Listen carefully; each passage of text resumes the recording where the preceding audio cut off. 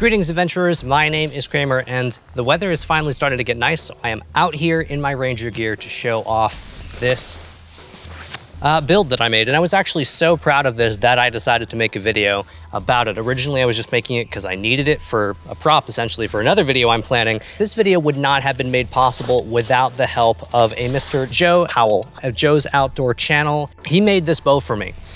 And man, do I love it. So this thing is probably just over 36 inches. It pulls 35 pounds at a 20-inch draw. This is exactly what I was trying to make.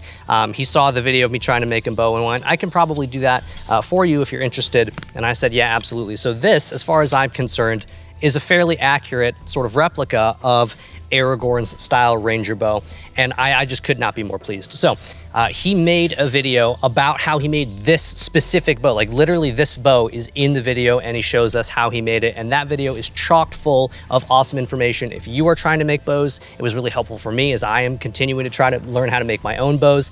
Like really interesting stuff about like using broken glass to help scrape the bow rather than using a knife. So highly recommend you check out the video. It is linked in the description. And if the sound quality for this video is good, it is because of my Patreon supporters. With their support, I was able to buy a better set of an external microphone, so I'm not having to use the shotgun mic when I'm here outside, and I'm still able to get hopefully good audio quality. So the link to my Patreon is also down in the description if you'd like to help take my channel to the next level as well. And for everyone who's already supporting me, thank you so much. It really means a lot to me, truly. You are helping me do what it is that I love to do. Well, so let me quickly break down how this works just from this distance, and then we'll get a little bit closer, and I'll actually take it apart and then put it back together to show you how it's constructed, because I didn't film the actual making process because I wasn't sure if it was going to work, but because I'm happy with how it turned out and it's so easily deconstructible and then reconstructible, that is how we'll do this video. So this is modeled after two things. This is modeled after Aragorn's bow and arrow kit that he wears in the Fellowship of the Ring and then also in the Two Towers. It has the bow and it has the quiver. It is a small, compact thing that you can carry around, and it has all of your archery equipment on it. This is also based on slightly how the Comanche would carry their bows as well, with the actual bow case rather than just belting it on. So the quiver itself is made out of deer tanned cowhide. So that means that this is from a cow, but it's been tanned and processed to make it sort of feel as if it's a deer hide instead. And it is a soft quiver.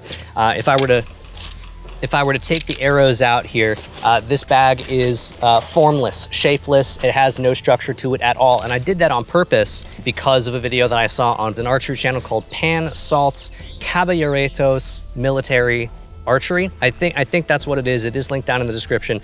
And he's got a ton of videos ranging from Comanche style archery to HEMA to even modern firearms training and that sort of stuff. I think his channel is really, really cool. And there's lots of stuff in there about speed shooting and how the Comanche would shoot, which is what I'm trying to learn because it sort of fits my adventuring style. So both those channels will be linked down in the description. The soft quiver like this with the hide side on the inside, when it bends at a certain angle in accordance with your body and the way that the strap is situated, the friction actually keeps the arrows from coming out of the quiver.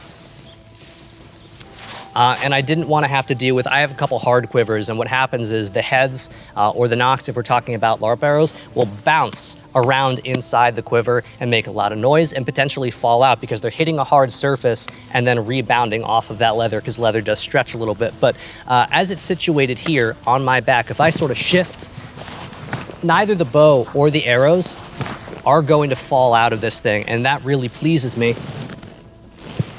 Because it means that I'm able to move around a lot more efficiently without having to worry about my gear toppling all over the place because it's not working correctly.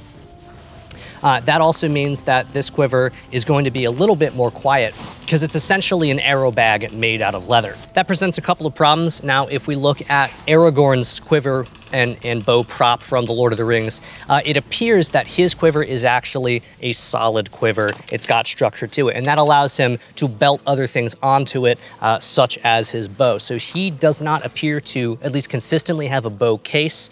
In a lot of the figurines, the bow is depicted as just sort of being strapped on. You can't do that really with a soft quiver, because the second you start wrapping cords around the quiver, it loses its ability to hold as much stuff, and the arrows start becoming very difficult to pull out because they're too constricted, because the structure of the quiver isn't keeping the strapping at bay. It's just wrapping directly around the arrows, essentially. So that means I had to create a bow case, which is removable, and we'll see that in a second, and attaches directly to the strap here. So that's just a slight difference between my quiver and Aragorn's quiver. And I'm okay with that because I'm not trying to like cosplay as Aragorn. I'm trying to take inspiration from him because he's one of the most iconic sort of fantasy rangers, and then make my own kit that works how I would like it to. So I started improvising a lot of my builds. I don't really sort of plan anything. I don't draw any sketches or designs, and that's just sort of how it is that I'm doing things. And it's a really good mental exercise in just how well you sort of understand basic shapes and design. So I didn't plan this at all. I looked at some pictures, tried to find historical precedent for what it was that I knew I wanted to do, looked at some pictures of Aragorn's kit to find inspiration from things that other people had already done, and this is sort of what I came up with on the fly. I just had some scrap leather lying around, and I had some cords that I was able to use, and I just put this together, and I came up with the design mostly as I was doing it in real time. I didn't know if it was going to work. When I encountered a problem, I thought about what the problem was, what issues it caused, and then how I would mitigate those issues, and then figured out if there was a way that I could mitigate those issues with the materials that I had. So we'll hop over here onto the ground. I'm gonna take the quiver apart to show you how it is that everything is put together, how everything is laced, and then hopefully, if you're interested in trying to make something like this yourself, you will be equipped with the tools to do that. So, welcome to the floor. We're gonna go ahead and take this apart. So, this is comprised of essentially three pieces. There is the strap that holds everything onto my body, there is the bow case, and then there is the quiver itself. And everything is attached simply by lacing with leather thongs, which makes it really convenient to take apart if something needs to be repaired. It makes it really easy to modify if something doesn't fit correctly. If you have a longer bow or shorter arrows or something like that, all of that is adjustable. So the first thing here, on this strap, I have these little sort of toggles almost, and this is a system that just continues throughout the entire thing. So I punch 2 holes, and then I just thread some cord or leather lace through that, and then tie it off, so I don't have to use buckles, because I'm a poor ranger. And where am I gonna get buckles from? Eventually I might replace these laces with rawhide, but just for demonstration purposes, these are gonna hold up okay. So the bow case comes right off, and there are these 2 holes here in the center, which I sort of lined up where I wanted it to fit on the quiver. Just based on the length of the quiver, I knew where that was going to land, and then I just left those 2 holes open and left the 2 holes open here on the top so that I could tie those on later. And then everything else is just laced together. And I was experimenting with 2 different types of lacing. Here on this one, this is just a running stitch that goes through the leather, so in, out, in, out, in, out through both layers. And I find that that has a bit more stiffness and rigidity. You see this portion that's laced like that doesn't really want to bend as much as this other side, which it just immediately sort of flops over, and this is a running stitch. I think the running stitch maybe looks a little bit nicer, have this sort of crisscross pattern, but I think that the running stitch is sturdier than the whip stitch for this. And so all I did to make this was take a piece of leather, lay it out, fold it over my bow, and then cut it out where one edge met the edge that needed to be cut. And then I just ended up with this shape. I punched holes through each edge every 1 inch, and then I just laced it together, and it makes this sort of taco, and I laced the bottom as well. Lace on the bottom could probably be a little bit tighter so that the bow doesn't poke out the end of it, but for now that holds on just fine. So the cool thing about a soft quiver like this is not only, as I talked about, with the friction, when everything's pulling sort of on the arrows like this, they're much less likely to fall out. They still will if you try hard enough, but it provides a lot more friction and a lot more keeping ability than a hard quiver does. So I like that a lot. It conforms to your body, it's very comfortable. But it also means that the quiver itself is actually very adjustable. So very similar to the bow case. All I did was take roughly 8 to 10 arrows, which is how many I have at the moment. These are all modern arrows and they're falling apart, so I gotta get new ones. Lay them on a piece of leather, figure out, you know, sort of what rough circumference I needed, cut it out, punched a hole on each edge every 1 inch, and then laced everything together. And then I have this little cuff here up at the top. I could sew on more of a cuff that's a little bit longer, and that's kind of what Aragorn's quiver is, where that can sort of fold up. It won't do it here because my arrows are too long, but with an extension, it would completely fold up over the fletchings and over the nocks in order to keep everything more protected and keep everything more quiet. But right now I don't really need that, so I can fold this down. And because it's soft, what that means is if my arrows are shorter, say I get much shorter arrows in the future, something like that, I can actually just not lace 1 inch, 2 inches up here at the top, and then fold this down even more, and my quiver has an adjustable height for the length of arrow that I have, which I find really cool, because it means I'm not limited to one type of arrow. So if I were to take these out here, this is all it is. It's just this floppy thing. And the only place where there is stitching is here at the bottom. I put a slightly thicker piece of leather down there.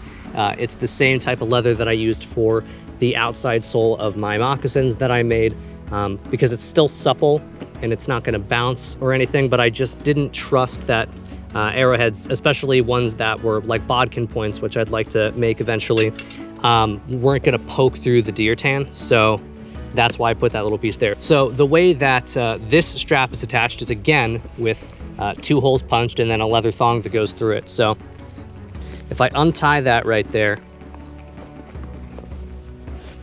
the piece that comes here over the front of my chest just lifts right off. And then if I were to take that thong out as well, the strap just comes completely free, and you're just left with this little leather sock, essentially. And we can see right here where that little extra bit of support was added. And then I just left this extra on the bottom. I could cut that off, I suppose, and have it look sort of nice and neat, but I like the sort of rough, unfinished edges that I'm leaving here along the seams. And so when I'm ready to put this strap back on, and this is good because it means I don't have to make a strap specifically for this. I could use this strap for whatever I wanted still, because all I did to it was punch holes on the ends, which I would need to do if I were gonna add buckles or chapes or something like that eventually anyway. So I'm not dedicating this strap to this quiver necessarily. I'm using it because it's what I have. So this just threads all the way through the length of the quiver. And then there's a tiny little gap here at the bottom where I can fish it out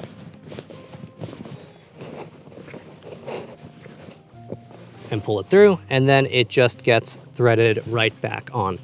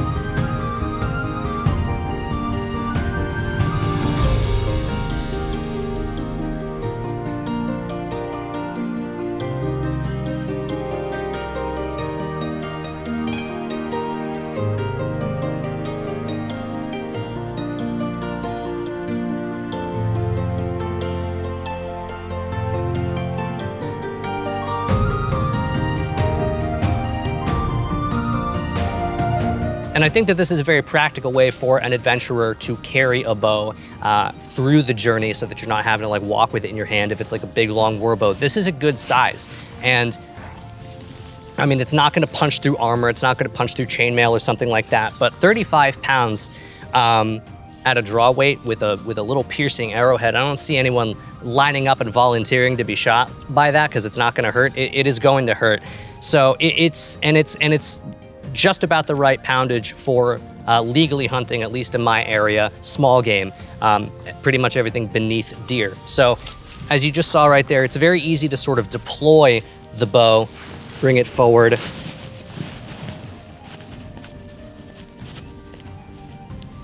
and get it strung up. I'm gonna have to drill that and practice it. And then from here, you could use the arrows right here off of the back if you wanted to, but something else that I've learned and been practicing is if you sort of situate it right here, the mic's right there, so hopefully that wasn't too loud. Now you have sort of a side quiver instead, and it's a little easier to maybe deploy 1 arrow, 2 arrows, whatever it is that you want to be doing.